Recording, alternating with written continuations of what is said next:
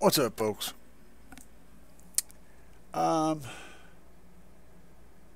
of my viewers, Eric Perry 72, requested this review, and I was digging into these things a little bit, just trying to figure out, because I had never messed with them before, had never had any interaction with them before. But he wanted me to do a review on the CDT ES06 and the CDT ES02. And after quickly checking into them, I found that I'm interested. And so I did some digging. And apparently they are both sold and manufactured in the United States, which is a big deal. That's a rather difficult thing to do at a price point anymore. And I don't know how 100% true that is, but all the information I was able to find leads me to believe this. So I just have, first of all, I have a couple of problems. One problem I have is they don't give me any till small perimeters, no TS perimeters. And the second problem I have is the rating of the frequency response for these tweeters. They rate down to 150 hertz to 20,000 hertz. With a power handling of 100 to 150 watts, I guess that's 100 watts RMS. They do say at a high pass filter of 250 hertz. So that power rating at least is a little higher than the 150 that their response is rated at. And these are supposed to be a hybrid, these tweeters are supposed to be a hybrid mid-tweeter drive all-in-one. I get that, but even a 3-inch mid is going to be, you know, somewhere around 250 hertz and up. And it's not going to go all the way to 20,000 hertz either. It won't do it comfortably. But still, this is a 2-inch driver that they're claiming to be a mid-tweeter, which I can get that, with a frequency response of 150 hertz to 20,000 hertz. Now, if I hadn't done quite a bit of research and looked into these things, they've been around. These people have been around for a very long time, and they've got a long history with the high-end car audio community. So I'm going to take them at their word. I'm just a little bit floored by that response range. Now, having said that, again, I do reiterate that I don't have any TS perimeters to really work from. But if this is to be believed, that's phenomenal. And we do have a 1-inch voice coil, an edge-driven aluminum dome tweeter here. And whenever you have a metallic dome, usually the response range is really smooth across the board. They do start to fall apart at the very top end, but it's beyond 20,000 hertz. Somewhere up around 21 or 22,000 hertz, the aluminum domes start to break up, but they break up quite badly at that point. However, they do maintain linear movement down quite low and across the board, so they're an excellent driver. So I don't have any problem with that. I'm just floored by this 150 hertz thing. That's crazy low. That's crazy low. So these guys are coming in at $100 for a pair, which is of an extremely good price for a quality tweeter. This is a mid tweeter. Very interesting. And the combination that Eric Perry 72 has put together involves this guy as well. And I think it's an excellent combination. Like I said, if these numbers are to be believed, even if this is some kind of fudged thing, and you know we're looking at more of 1,000 or 2,000 hertz on the bottom end, still these mid-woofers, extended mid-woofers, play up to 4,000 hertz, so they're going to be totally fine playing up in the tweeter range based on those numbers. But again, that's a pretty high number for something that plays 10 hertz. So their frequency response range is really crazy, and it's either amazing or it's bull, and I don't know which. I have to lead toward amazing again because of these guys have got a pretty good reputation. Quite a lot of activity around them, quite a lot of buzz around them.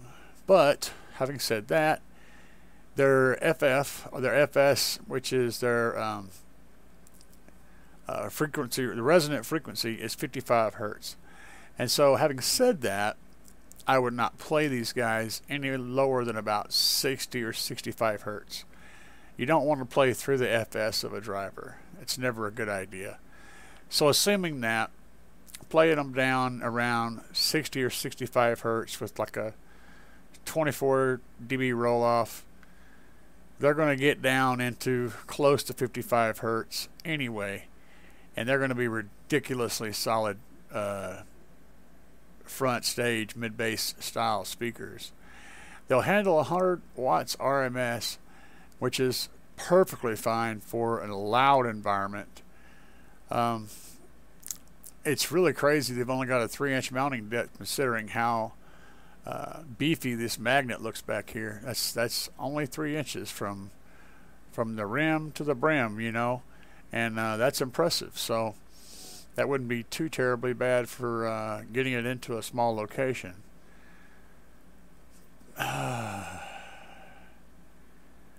But they are a little bit bigger than 6.5 inches. Keep that in mind. Let me go down here and find it. Yeah. So it's a 6.7 inch speaker. That's important to know if you're going to put these things in a 6.5 inch cutout. And does it say how big they are? Yeah, it's just cast frame. Outer dimensions 6.7 inches. Cutout diameter 5.87. Normally a 6.5 cutout diameter is like 5.7 or high sixes, 5.69. So it's going to be a little snug in a standard 6.5 inch cutout. May have to do a little tweaking to get that to work. But yeah, they do have the Kevlar mixed fiberglass and fabric, which the fabric is going to be the surround. So Kevlar and mixed fiberglass, Kevlar mixed fiberglass, or Kevel mixed fiberglass fabric.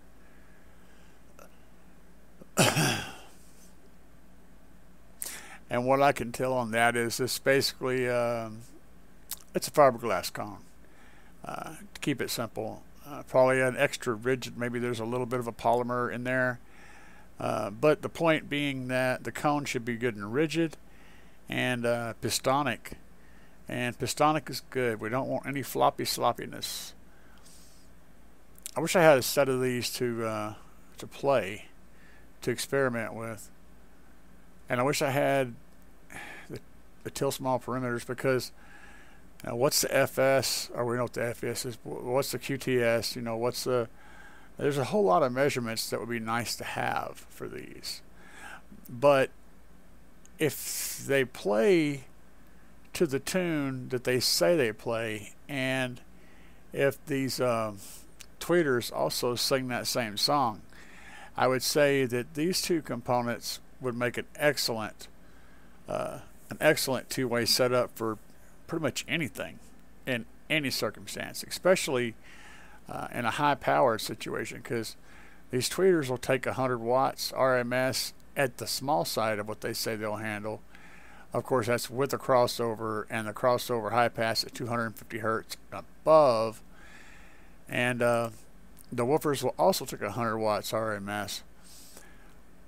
So they're really well matched. I mean, you take a 400 watt, 400 by 4 channel, which is pretty common, and put one channel on each one with a 5-channel amp for a sub, and then throw a very small DSP on this, and man, you can make some really amazing sound. So I'm impressed. I hope the specs are accurate, and I wish they would include the TS perimeters where we can get deeper and also model it and check out and see what this, because this is pretty crazy. So if these specs are correct, then I would say this is an excellent set to combine together. If you guys at CDT want to send me a set of these guys to check out, I would love to do so. And I could even get them over to my friend and put them on some really high-end gear and get a good solid listen to them. Possibly even put you in connection with a distributor in Springfield, Missouri. Actually, 2 distributors. I have 2 distributor connections in Springfield, Missouri.